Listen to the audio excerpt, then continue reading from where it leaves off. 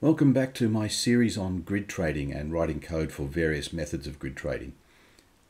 This is a follow-up to a video which introduced a technique to close all of the trades when we reached certain equity targets or certain profit targets. Now, if you've just stepped into this video and you haven't seen the earlier videos, so you don't know how I got to this point in the code, you don't need to watch every video on the playlist because they do branch out onto specific topics. But if you want to follow through to the point we are at now, there will be a list in the description that shows you the videos that you need to see to get to this starting point. At the end of the last video, we had a working code that would capture the starting equity and close all of the trades in the grid at equity profit points, and would also track that starting equity in case of restarts.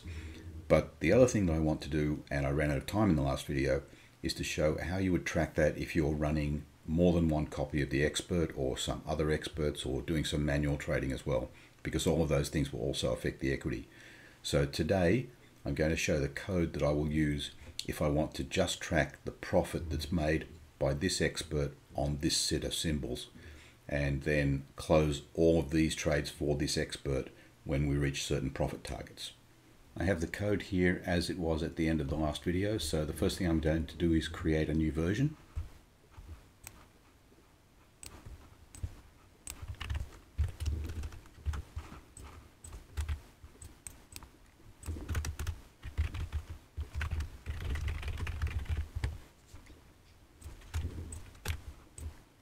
So now I've created version 1.007, and so far it's exactly the same as the last version.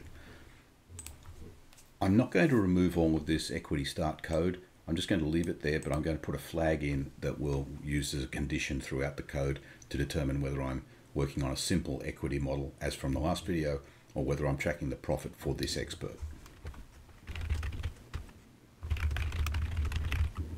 And so use simple equity. If that's true, I'll just be using the equity start. If not, then what I'm going to do is store the start date, or the date since the last time the expert reset, and then I'm going to track all of the profit and loss on all the trades closed since that point, and then add to that all of the profit or loss on trades that are currently open.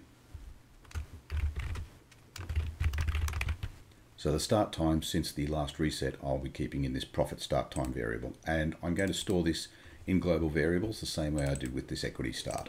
The key was suitable earlier when I only had one expert running, but if I have two, then I'm going to have a different key because I need to know the symbol and the magic number for this expert.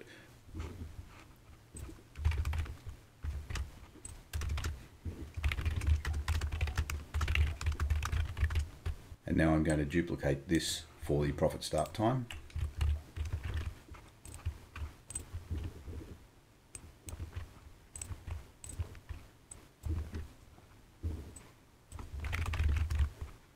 And so I will need to create this set profit start time function. I'll just go down to the set equity start and duplicate that.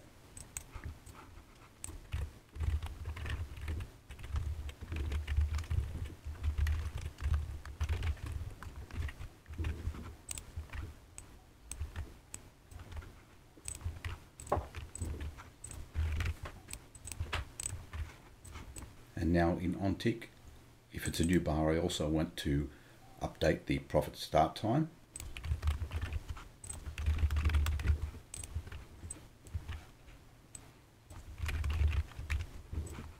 And I have to update this function, or this code. The profit, if I'm using the simple equity model, is equity minus equity start, but if not, then I'm going to add a new function that will give me the sum of that open trade profit or loss plus the sum of all the profits on trades that are closed.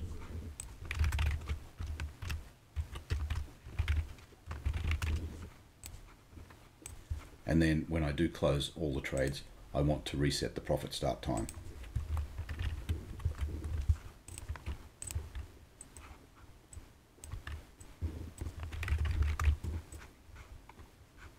So now all I need to do is create this get profit function.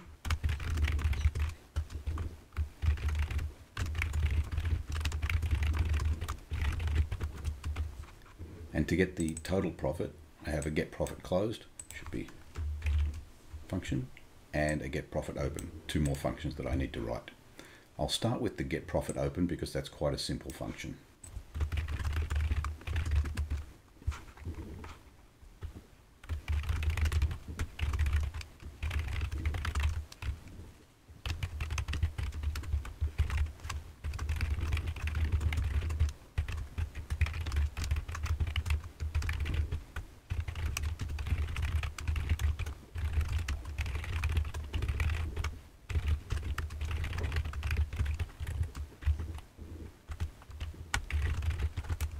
So all I'm doing is looping through all the positions, selecting by index for all the positions that match the index, the current symbol and the magic number.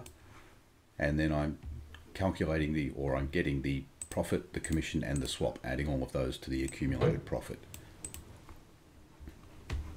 Now I realize that I also don't have this position info yet, so I'll go back to the top of the code and set that up.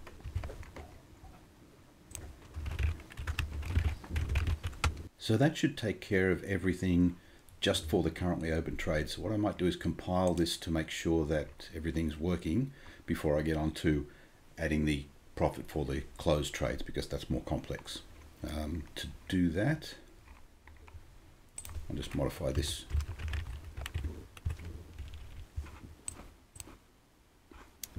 Conversion from double to date time. Yes. So what I need to do here, I'm just going to cast this. The GV get and the GV set both return types double, and this should be a date time.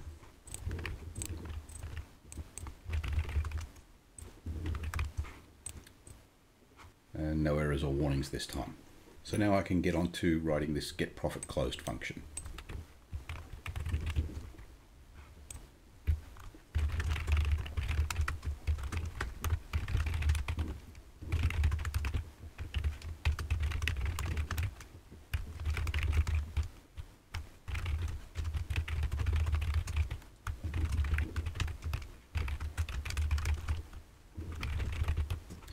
Now when looking through history, first I have to call this history select function, and this is MetaTrader 5. I have to call the history select function to load the history that I want, and I'm loading history from profit start time +1.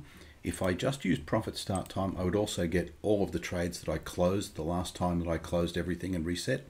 So I'm just adding 1 second to that, which will give me all of the trades that were closed after that. So this will load all the history from profit start time +1 up to now. And then I'm just getting the total of the deals. So history will also load orders. I want the deals because the deals will tell me the profit that was made each time a trade is closed. So I'm setting total equal to history deals total, and now I'm going to loop through all of those deals.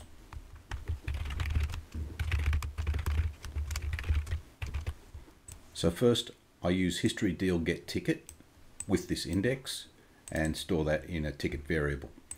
There is no need to perform any history select after this. Once you perform history deal get ticket, this indexed deal is the deal that's in memory. If you perform any kind of history select after this, because you can do a history select by ticket, then it will erase everything that you did here and you'll only have that one ticket in memory.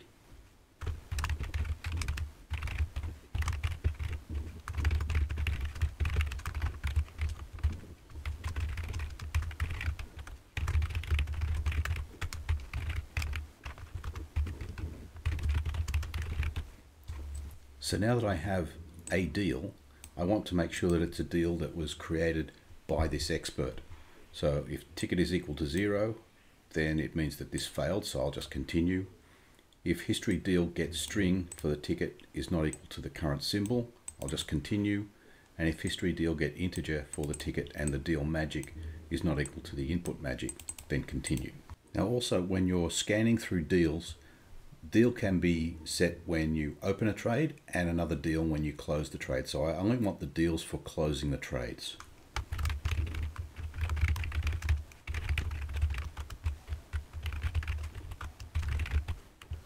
So I get that with history deal get integer, ticket and deal underscore entry. And the type I'm looking for is deal entry out, which means that I'm exiting from the deals.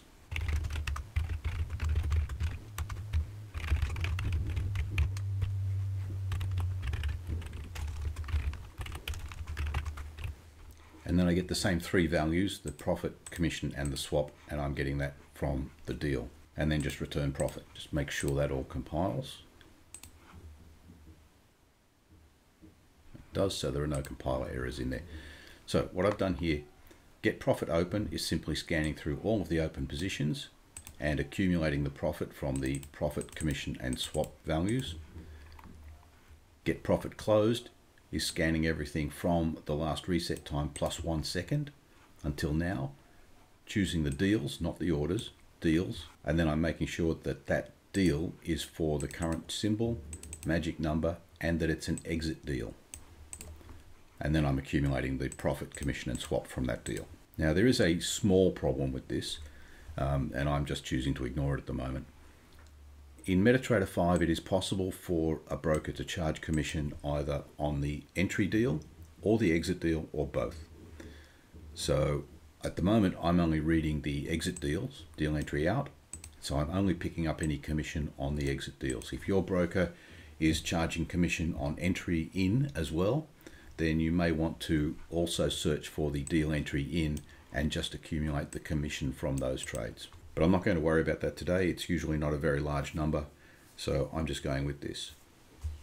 And so that's all it takes to modify this such that you are calculating the accumulated profit on deals that are closed, plus the accumulated profit or loss on deals that are still open.